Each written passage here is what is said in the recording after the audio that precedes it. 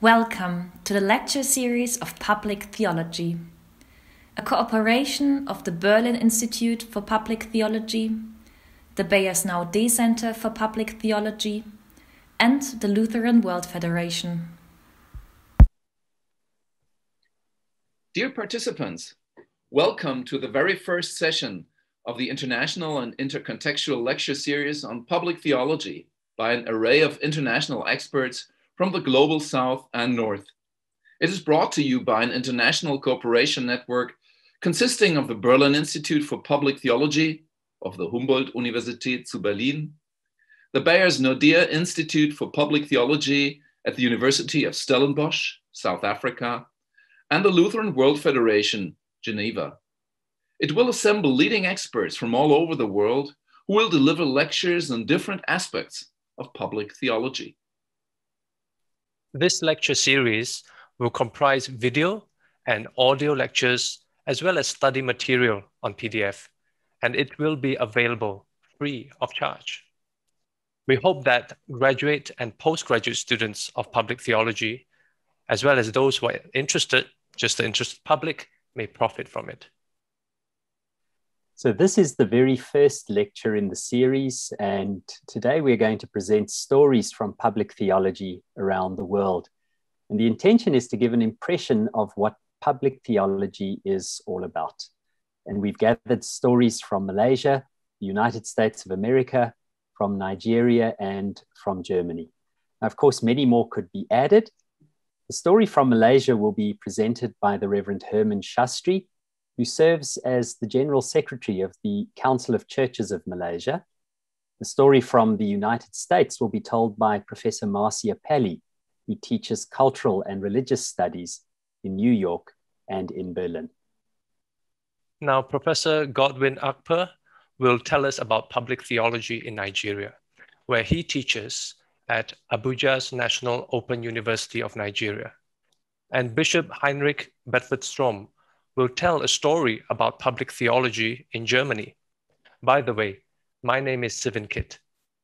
I serve as Program Executive for Public Theology and Interreligious Relations at the Lutheran World Federation based in Geneva. We are really happy to work with partners to nurture reflection among faith leaders on issues such as these. And we look forward to discover new ways of engaging in the public sphere with interfaith and other partners to bring about meaningful change in society. We strongly believe Christian communities have a public dimension, as we are called by God to be transformative agents in the world. And I am Dion Forster. I teach systematic theology and ethics at the University of Stellenbosch in South Africa, and also serve as the director of the Beyers Naudé Institute for Public Theology. We're so grateful to be able to share in this initiative with colleagues and with friends. My name is Torsten Meireis. I teach systematic theology and ethics at Berlin's Humboldt University and serve as the director of the Berlin Institute for Public Theology. I also want to thank all the contributors to this effort, institutional and individual. But now it's time for our introductory stories on public theology around the world. Join me in welcoming the Reverend Hermen Shastri, Professors Marcia and Godwin Akper, and Bishop Heinrich Bedford-Strohm. My name is Reverend Hermen Shastri, and I'm the General Secretary of the National Council of Churches of Malaysia, and I've been in the position for many years. Because of my work, I also have a relationship with the World Council of Churches in its work, particularly Faith and Order Commission, and also of the regional ecumenical body called the CCA. I want to address the issue of public theology coming from a context like my country, Malaysia. Doing my seminary studies, and especially when I came across theologians like Dietrich Bonhoeffer, I realized the importance of giving expression to the Christian faith in a language that not only speaks to the church, but also to the wider public, taking into consideration the challenges that are faced by Christians in a society.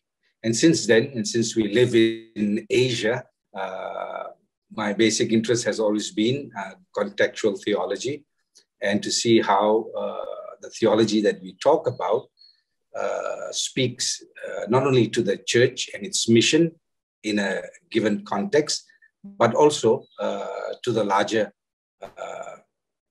wider population. And so in the case of Malaysia, we live in a multi-racial, multi-ethnic, multi-religious society. And so the Christian church is a minority among many other minority religions. The majority population are Muslims. So the immediate context is, of course, interfaith dialogue, what that's been. How do the religions relate with each other in a meaningful way? How do we converse with each other? How do we phrase our conversation, frame our discussions and discourse, so that it not only takes into view the work and witness and service that the church wants to engage in, but also how it contributes to the wider good in the population. So that's a very important aspect. And so in the case of interfaith relations in Malaysia, majority of the people are Muslims, and therefore there is also a process of Islam influencing public policy. And so there are times when we have to address that issue, and we do that in the best way we can. Secondly, we also have indigenous communities, and so we also try to give attention to that aspect, very important. So Bibles are translated into the languages of the different ethnic groups, preserving their language, understanding their culture, and relating with them in a way that would give them dignity as minority communities, but more important of all, that they would also be able to understand the Christian faith, give articulation to it from their own indigenous context.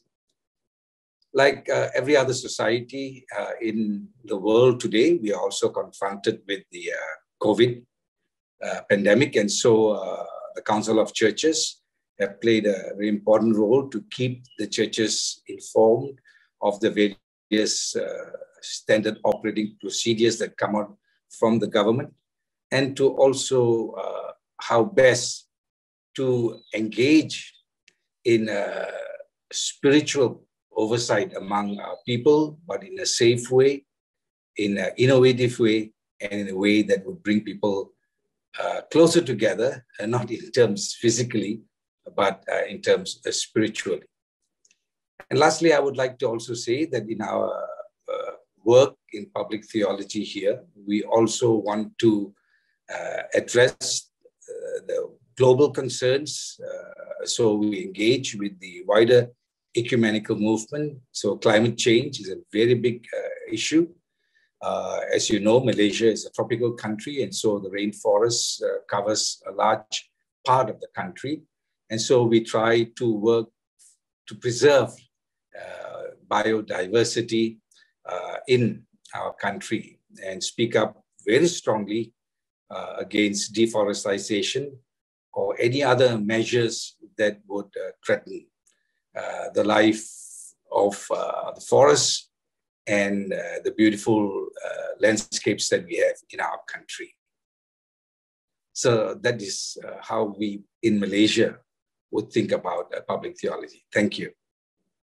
I'm Professor Marcia, teaching at New York University and a regular guest professor at the theology faculty of Humboldt University in Berlin. Today, I'm going to be talking a little bit about American white evangelicals and right-wing populism and the January 6th riot at the US Capitol building where the Congress meets. The title, more or less, of this talk is that Evangelicalism and right-wing populism in America is not a Faustian bargain. And that's exactly what I'm going to explain now. The affinity between white American evangelicals and right-wing populism has been a puzzlement for many around the globe. In 2016, 81% of white evangelicals voted for Donald Trump, a man famous for immoral behavior with women and in business. In 2020, 76 to 80% repeated that vote. The January 6, 2021 riot at the US Capitol building was an eruption of right-wing rage melded, mixed with white Christianity. Christian symbols and flags were displayed alongside political ones. And one group that entered the Senate chamber prayed, quote, "We will not allow America, the American way of the United States of America, to go down. In Christ's holy name, we pray," close quote. What is this affinity between white evangelicals and right-wing populism about? Doctrine alone won't suffice as an answer. After all, evangelicals of color and evangelicals in other countries share much doctrine with white American evangelicals, but come to quite different political positions. To answer, we need a few words about populism and a few about white American evangelical history, as well as faith. Populism is a way of presenting solutions to duress, not only economic duress, but status loss and way of life duress that emerge from changes in technologies, gender roles, demographics, etc. Populism finds solution in us-them frameworks. Normally, people pay attention to the flourishing of their own group, the in-group, the we. But under duress, attention turns to attacking the out-group, the them, ostensibly the source of duress. Especially attractive are out-groups, against whom one may be effective in harming. A minority population, for instance, rather than a complex force one feels helpless to fight, such as technological change. Also appealing are outgroups that are familiar in the cultural political history. The most easily grasped populist solutions are familiar, drawn from a society's historical cultural background and from the ways that background has traditionally turned to us-them frameworks. White evangelicals, like other Americans, face the economic and way of life duresses frequent now among working and middle classes in many countries, especially those in old industry regions. So I'll turn to the duresses that bear additionally on evangelicals, those that emerge from what evangelicals see as marginalization in an increasingly secular society. In 1968, prayer in America was removed from public schools. In 1973, abortion became legal. 2010 saw the federal mandate that employers offer birth control in company health insurance plans. In 2015, gay marriage became legal. If duress of all sorts prods people to us-them frameworks that are familiar, who are the familiar outgroups, the thems, traditional in America? First, federal government. Immigrants to this country were fleeing states that were politically, economically, or religiously oppressive, making immigrants suspicious of strong states. The rough conditions of frontier settlement also advised reliance on one's local community and wariness of faraway central government. Following from this came a wariness of other outsiders, new immigrants, minorities, believed to threaten the independent, self-reliant way of life free from an interfering central government. For instance, both the Shays and Whiskey rebellions against Washington and the anti-immigrant Alien Sedition Acts began in the 18th century, almost as soon as the United States itself began. Evangelicals, the dissenting and much persecuted sects of Europe, were especially wary of states and state churches, as they had suffered much against them in Europe. Importantly, evangelical theology emphasizes not only Bible reading, sola scriptura, but the priesthood of all believers, individual Bible reading by each man and woman, making evangelicals even more wary of authorities, both political and ecclesial.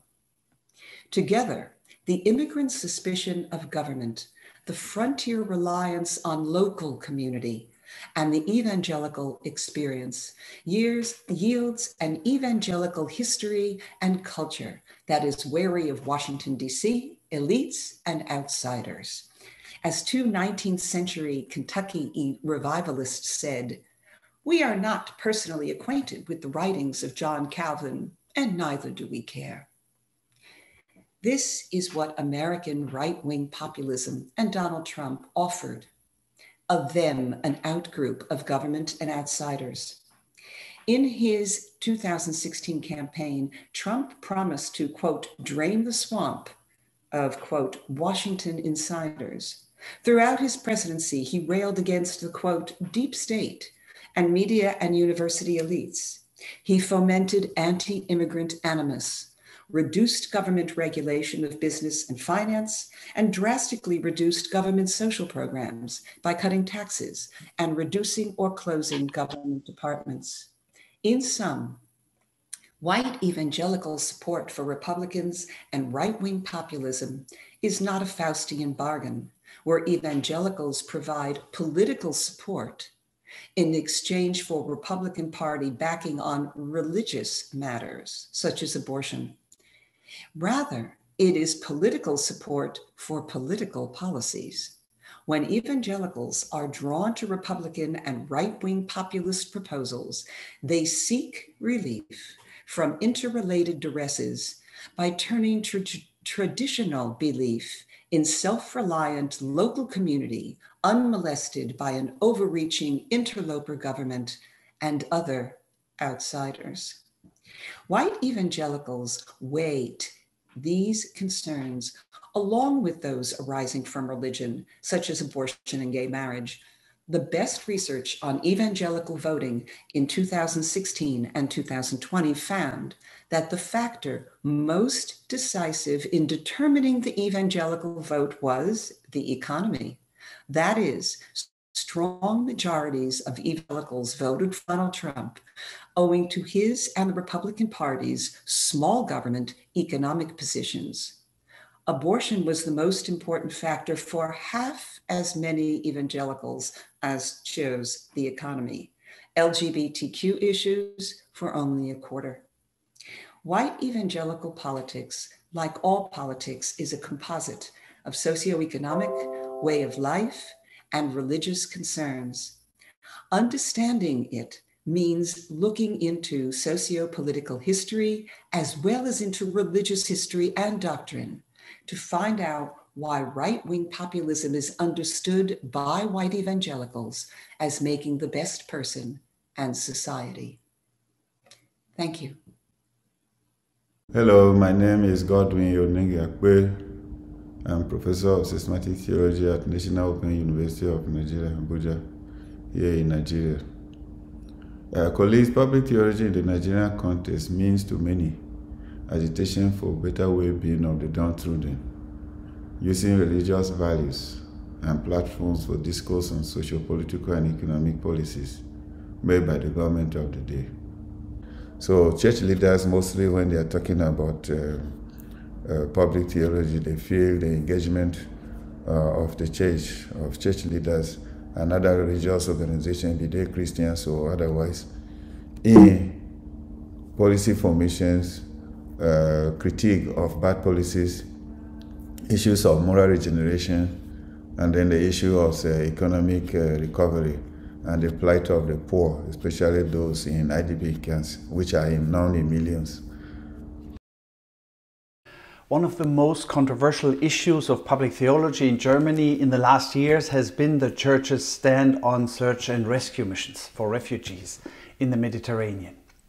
Since 2014, about 21,500 refugees have drowned in the Mediterranean in their effort to reach Europe on life-endangering rubber boats. As churches, we have often spoken up in order to get the European authorities to stop this dying. while the European Union participated in rescue missions in former years, those missions came to a complete stop when the right-wing populist Italian Interior Minister Salvini refused to let any rescued refugees enter the ports of Italy. In this situation, I made a trip to Sicily at the beginning of June 2019 to visit the crew of Sea-Watch 3, a search and rescue vessel operated by the German search and rescue organization Sea-Watch. Members of the crew were accused by Italian authorities of participating in human trafficking.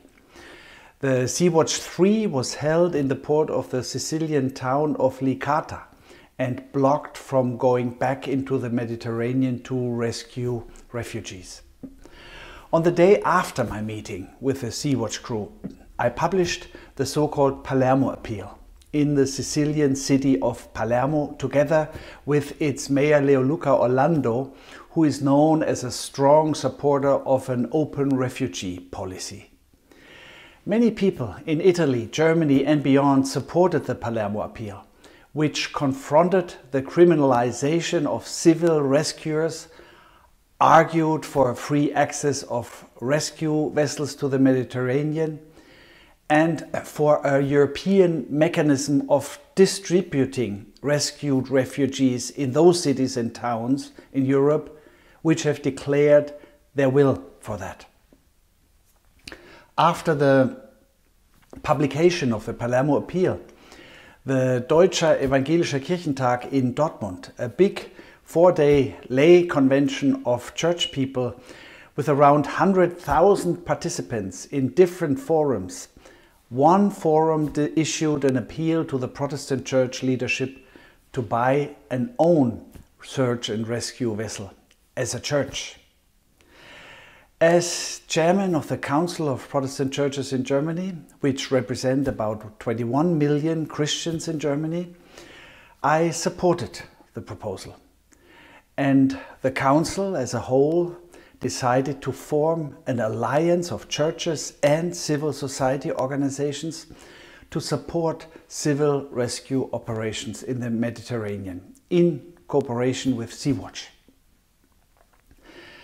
In December 2019, the newly founded alliance United for Rescue asked for donations to buy a vessel. 2 months later, more than 1 million euros had been donated, and the alliance could buy a vessel which then could operate under the name of Sea-Watch 4. Because of the pandemic, the preparations took longer, and after its first mission last summer, during which it rescued 352 people, it was held in the port of Palermo by the Italian authorities. The legal struggle initiated by Sea-Watch will be decided by the European Court of Justice. Meanwhile, the Sea-Watch 4 can finally continue with rescue operations, as was decided by an Italian court in February. Why are we doing this? Human dignity, and together with it, the soul of Europe, is at stake when we simply watch, while desperate people in life-endangering rubber boats are drowning. Controversial discussions about the design of migration and asylum politics can and must be led, but they cannot be seen as alternatives to direct action to save lives. Saving these lives is only one, but an especially important piece of a diachronical strategy which includes overcoming the root causes of migration by creating perspectives of a life in dignity in the countries of origin, just as much as helping people in direct need who have nevertheless started an often life-endangering trip north, often ending in Libyan refugee camps which heavily violate human rights. And such a diachronical strategy also includes political support for fair legal asylum procedures for those who have entered Europe to seek asylum. From a Christian standpoint, it must be clear that our responsibility does not end at the border of our own country or continent, but has to be seen in a universal horizon. With the famous words of Max Weber, conviction and responsibility are not contradictory, but complementary. Thus, everyone who shares the conviction that the dignity of the human person is a universally valid claim, or as we Christians believe, every human being is created in the image of God, will have to either support rescuing people from drowning and then opening up a fair legal procedure, or explain how this claim can be followed in another way. While we see our involvement in search and rescue operations, first of all, as a humanitarian mission, it is also a political sign, reminding Europe to its own humanitarian and spiritual traditions. Of course, this topic has been very controversial, also in the church. There was much hate in the mails and letters, especially at the beginning. But I have also had many discussions with critics who were ready to exchange arguments on a common Christian basis. Those discussions were fruitful. There were, however, also love storms that I had never experienced in my whole time as a bishop before, especially from the young generation. While one side in the discussion said that the church should refrain from political involvement, the other side said that if the church wants to be credible, it must include concrete action and therefore cannot restrain from political advocacy. With the words of the first and second of my own 6 criteria for public theology, our involvement is bilingual.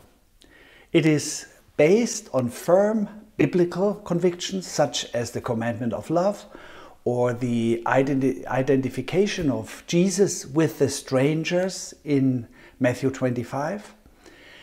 But it is also rooted in reasonable argument, as it is reflected in the European Enlightenment traditions. It is interdisciplinary by including perspectives outside the church that led to an alliance of now 727 organizations. It is prophetic by criticizing the European authorities for their denial of concrete rescue action. And it is universally oriented by affirming the right to life no matter why people have entered these life-endangering rubber boats. I conclude by saying the Church's involvement in search and rescue operations is a concrete case of practiced public theology, which is certainly worth to be analyzed and controversially discussed. And I'm glad that the Berlin Institute for Public Theology is such an excellent place for it. Well, we hope we've got you interested. Feel free to use the material. And we are really looking forward to your feedback, your responses, and any reports on your learning experiences. May God's blessing be with you.